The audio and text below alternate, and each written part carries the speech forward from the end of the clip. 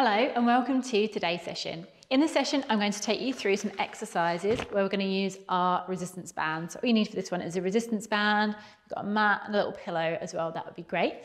Remember, these exercises are all given as general advice only. If you've got any injuries or any medical conditions, these might not be right for you, so make sure you go and get assessed first before doing these exercises if you have any other conditions going on. Follow along if you can, and hopefully you're going to find using the band adds a bit of interest to the exercises. The resistance works you a little bit harder as well. So we're going to start off, we're going to hold our band. I'm going to start off standing up. We're going to take a stand onto our band with our feet about hip width apart, and then you're standing up tall, so you're going to feel some tension on your band here. We're going to take those shoulders back and down so our chest is open, just to get that back into that neutral position. Try and have a nice equal pressure between our left and our right foot. And then we're going to work into our waist. So we're going to slide one arm down our leg as our other arm slides up. Then we're going to come back to the middle. And then going the other way, sliding the other arm down as the other arm comes up, and then coming back to the middle. You're going to breathe out as you side bend, and breathe in as you come back into the middle. So as you think about squashing down, as you side bend through that side of your waist, you're closing down, you're exhaling, and then inhaling as you come back up tall, opening out through the side of your body there. As you come to the side, just try and keep that chest nice and open. Try not to round or lean forward. Keep that chest open. So really working into our waist. And just watching that our pelvis stays stacked straight over our feet as well as we go side to side. So working into our waist as we're pulling against our band as we go side to side. Let's go for one more in each direction. And then we'll come back to the middle and then working through the tops of our shoulders for our next one. And so again, in that neutral position, core engaged, standing tall, keeping hold of our band, we're going to shrug our shoulders up to our ears, and then we're relaxing our shoulders down away from our ears. You're going to breathe in as you shrug your shoulders up, and then breathe out as you relax them down. Breathing in as you shrug up, and then breathing out as you relax them down.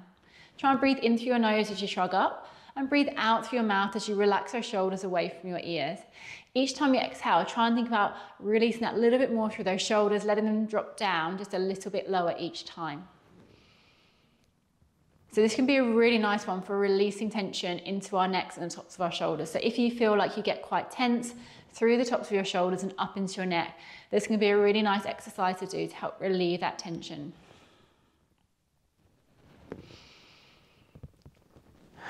Let's go for one more, nice big breath in.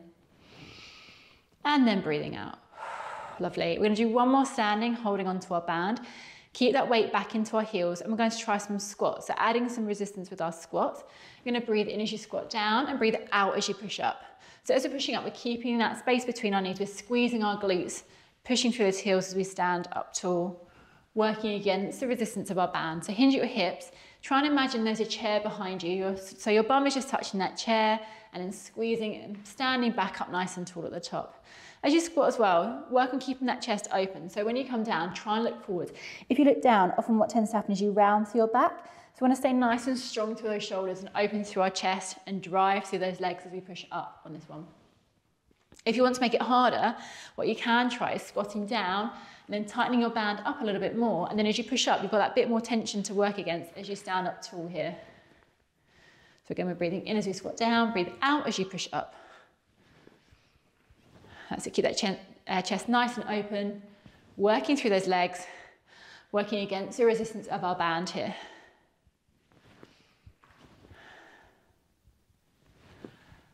So we should be feeling those legs starting to work a bit harder now. Now we've done a few reps, just checking in with those knees, check they're not starting to come together when you squat down. Try and keep that little space between them. Let's go for 3 more squats.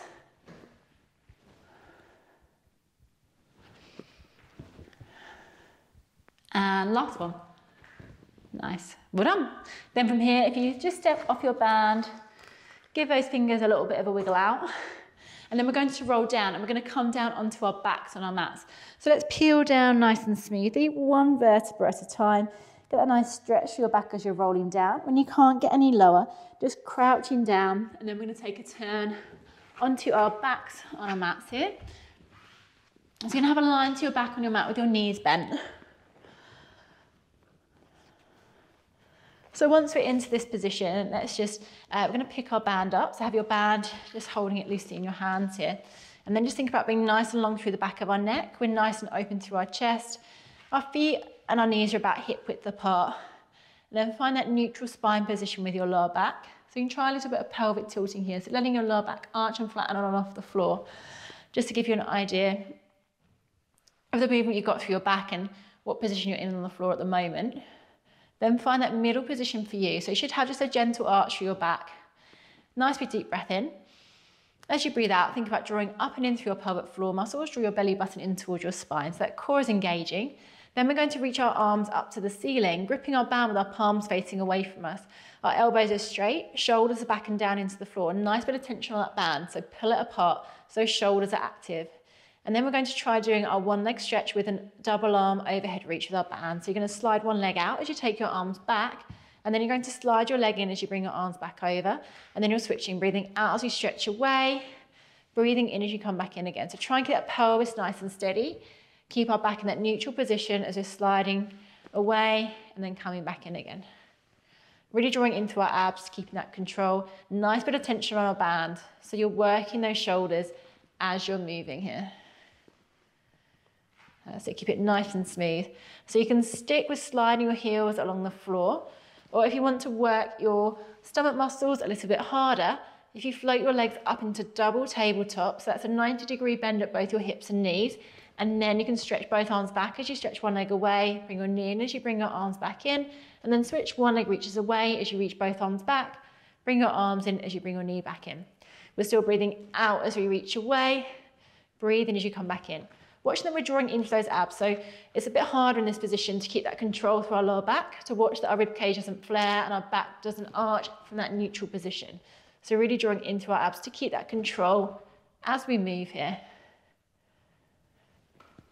We'll go for 2 more reps on each side, whichever option you're trying. If you found this double tabletop one's getting a bit tough, you can always bring those legs back down again and do your heel slides for your last few reps.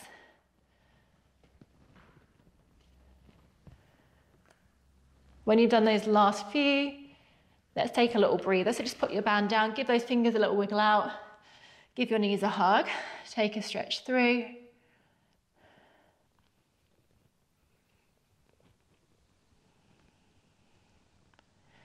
And then taking your legs down from here. And then we're going to use our band one more time for our next one. We're going to try our hip twist. So we're going to grip our band again, palms face away, elbows straight, shoulders back and down into the floor. This time we're going to bring our feet and our knees together. Again, you're going to pull that band apart, put some tension on it.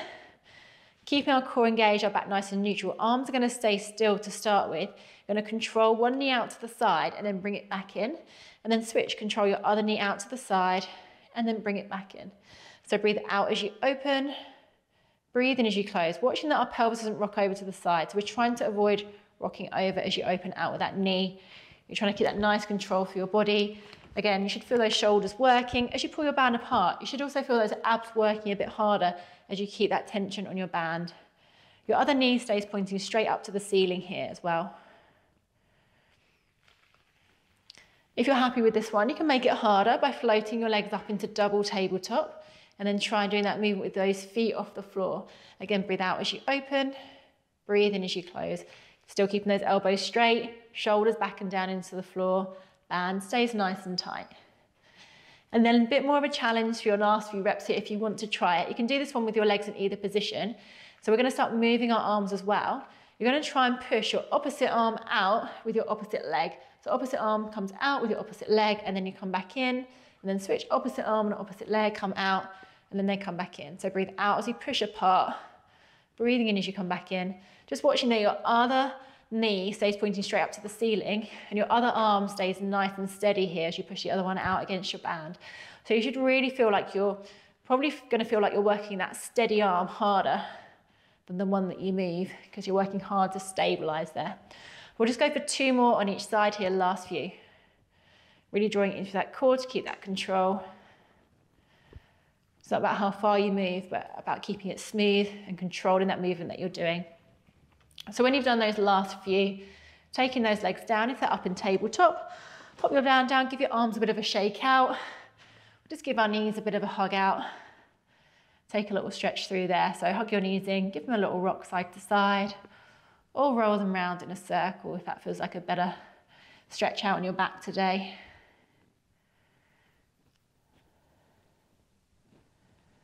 And then slowly taking your legs down, taking your time, having a turn onto your side, and then having a slow sit up from there when you feel ready to. So hopefully that's just giving you a nice little resistance band Pilates-based workout that you can fit into your day. I hope you enjoyed it. And if you want to get any more help from me, please do have a look around my channel. I've got a few other videos and exercises on here that you can work through as well. You can also find me on Facebook. So I've got a Facebook support group, a Facebook page and Instagram page and a website. So you can find me at Animated Physio or animatedphysio.co.uk for my website. Thanks a lot, and hopefully I'll see you for another Pilates session very soon.